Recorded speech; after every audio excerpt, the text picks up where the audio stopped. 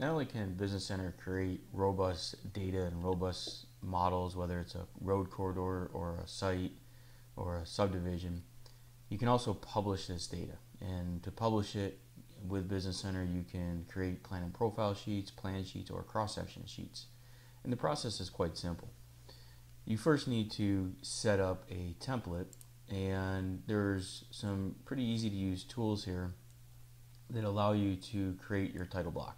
So when we say your template, basically it's your title block. So in this case, I have a plan and profile, a template where I can set the settings, control the profile diagram and the plan view or plan diagram, as well as all the labels and grid and other information such as the title block data as well. So you can use this editor to come in and set up with the settings. It takes a little bit, but once you get it done, you only have to do it one time and you can use it on every future project. The same thing would apply to your section. So if I just right click on the section template, I can come in here and do the same thing, where I can come in and set the configuration for my cut area, fill area. I can apply the colors and the shading and the hatching, as well as any other information that I want to put on my sheets.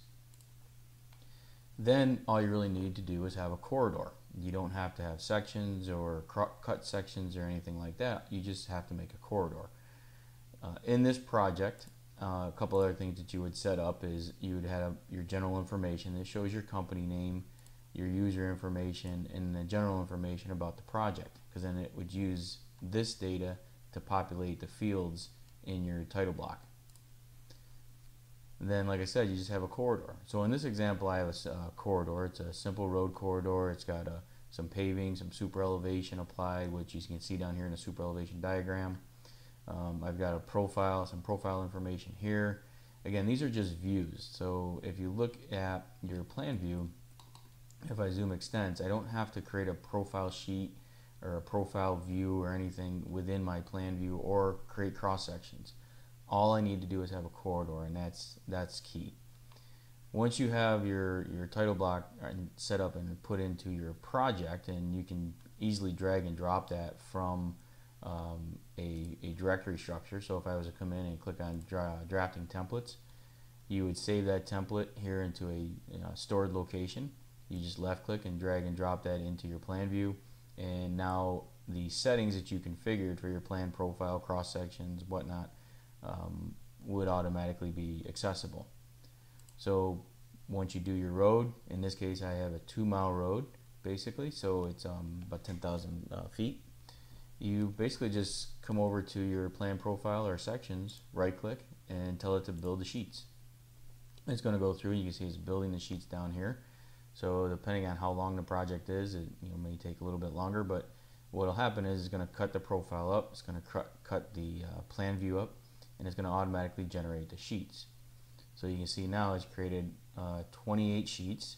It gives me a station information and station information, and all I have to do is select one of those sheets if I want to look at it and tell it to create a sheet or a sheet view. So here's the sheet view for that particular section. You can see that it's got all the general information, it's got the name, it's got your sheet count. So whatever you set up in your title block would apply here. Now if I want to see the other sheets, you can see there's a drop down here, and actually I'm going to just float this view so that it can zoom into it a little bit more. And basically you just come down here and I can click on any other sheet. I can use my down arrows and my up arrows to move from sheet to sheet, so I can just kind of scroll through each sheet. You can also plot these simply by right clicking on your plan set and tell it to print the plan set, and with that I can either print the entire set or I can print and publish individual sheets. For the cross sections, same thing. I just come in here, right click, and tell it to build sections.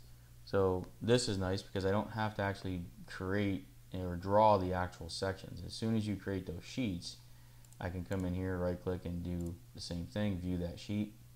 I'm just going to float this view so I can see these a little bit better. And the same thing is I come down here and I can pick on each individual sheet, or take a look at them individually. So I can come in here, you can see the cut area, fill area, it's got my hatch pattern. They've all been set up and applied. So if I make any changes to my road corridor, then these sheets will update, and you can just rebuild them and they will automatically get repopulated with the information.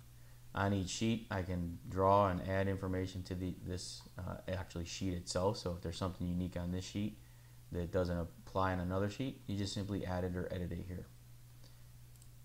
So that's how quick it is. It's, again, the key is in the setup. Obviously, it takes a little bit of time to configure and set up, get things to look the way you want. There's a lot more functionality and features that can be applied, but I just want to give you a quick overview and show you the capabilities of publishing plan sets, whether it's a plan and profile sheet or a cross-section sheet within Business Center.